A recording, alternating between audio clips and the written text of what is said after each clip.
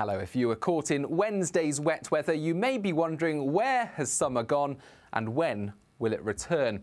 Well, for the time being, there's no sign of any prolonged fine weather. Low pressure will continue to dominate the weather during the next 10 days or so, giving us blustery showers or even more prolonged wet weather at times. There are very small early signs of an improvement in our weather as we head into August, but a great deal of uncertainty about that. What is certain for the time being is that low pressure will be the main feature impacting our weather. At the moment, it's sitting to the northwest of Britain. And actually, if I run through the next 5 days, you can see it just stays there into Saturday, Sunday. Low pressure continues to sit in the same place. It's called a cyclonic block.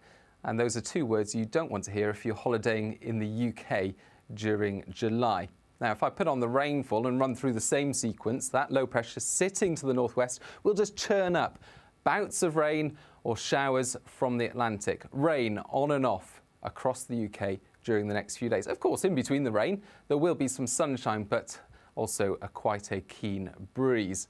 So the weather stays unsettled, stays changeable. Thursday begins as a day of sunny spells, but also heavy downpours right across the UK, perhaps some more prolonged wet weather in the west of Scotland, along with gusty winds, feeling cool as well. And we begin Friday with the same theme.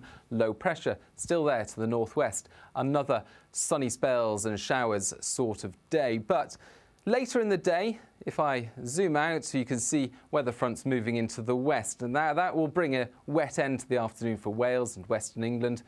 And into the evening across southern Scotland and the rest of England, we're going to see outbreaks of heavy and prolonged rain. So if you have any Friday evening plans, unfortunately for many places it does look wet. By the start of Saturday, though, the worst of the rain moves out of the way. Low pressure still in charge, though. That's still going to give us quite a few showers on Saturday and into Sunday.